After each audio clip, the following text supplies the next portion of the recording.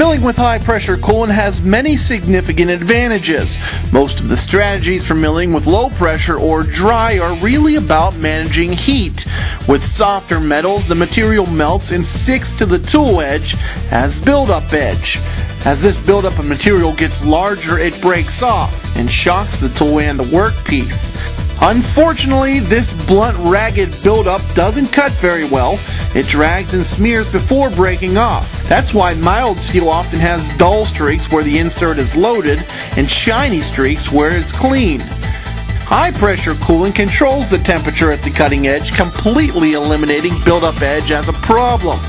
The surface finish is also much better because high-pressure coolant forces the coolant to the cutting edge, tremendously increasing the actual amount of lubrication between the tool and the work surface. The tooling must be designed for high pressure. The coolant must hit the cutting edge at the correct angle and point.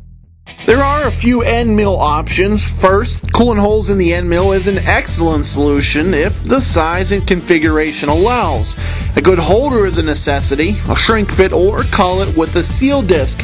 It's also possible to use an end mill with grooves down the body of the tool. A really cheap and easy way to get started is to use a collet with a seal disc that is just one size too big with the O-ring removed. The resulting gap will maintain the force required to be successful.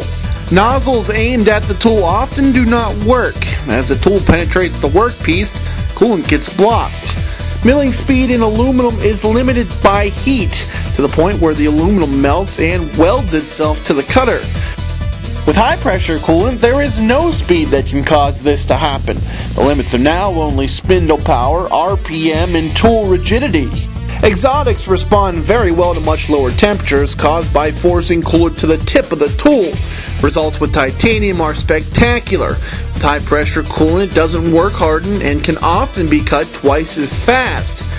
Milling Inconel with carbide tools is often 3 times faster with high pressure, or at the same speed you can get many times the tool life.